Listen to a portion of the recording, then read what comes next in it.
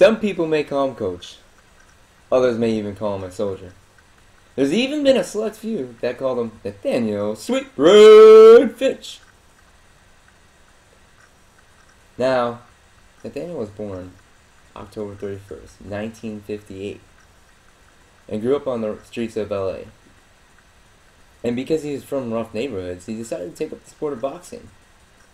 Little did Nathaniel know on how prevalent boxing would be throughout his life.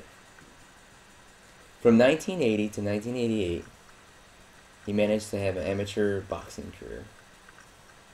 And some of the things I remember from his amateur boxing career is that he placed third in Olympic trials in 1984. Also, Nathaniel won 187 fights.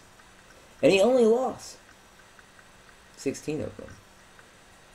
Also, he fought Lennox Lewis. I hope you know who that is.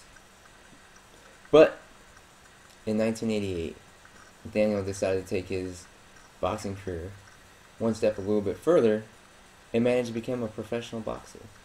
And during his professional boxing career, he would manage to win 17 out of 23 fights. In 2010, he was elected in the North Carolina Hall of Fame, which I was proud to be part of.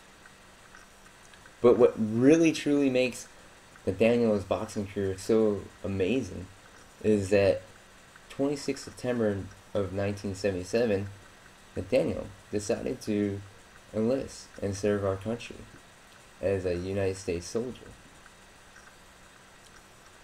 He did this for about 17 and a half years until he retired out. Nathaniel currently lives in Spring Lake, North Carolina with his girlfriend Ada and his son John. He also runs and owns and operates a boxing gym called FYAL, which stands for Fitch Youth Association League. And from this, he's able to mentor others. Now, I call Nathaniel a true American hero, my mentor and my friend. Thank you very much.